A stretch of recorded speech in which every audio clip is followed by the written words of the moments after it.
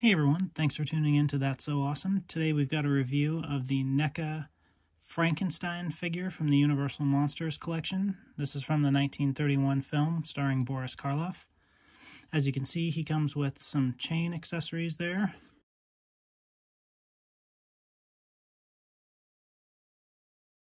Another closer look at the chains and shackles.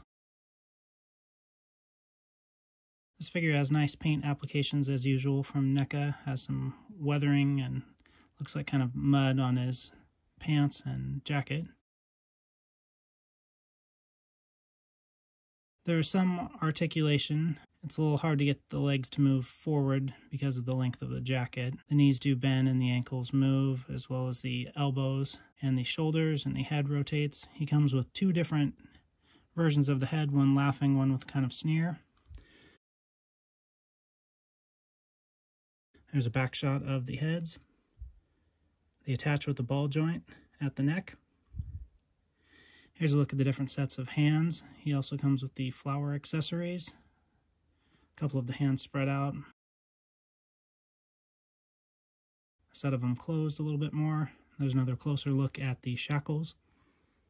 Here's a pose of Frankenstein offering the flowers to the girl in the film.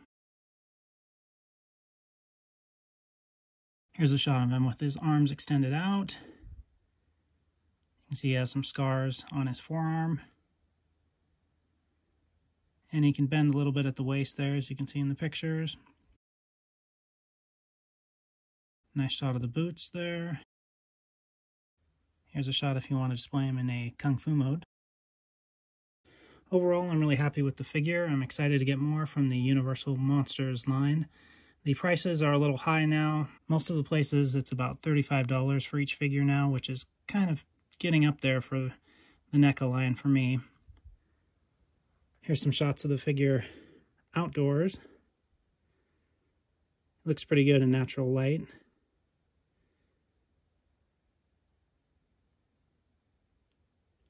You can see the bolts in his neck as well.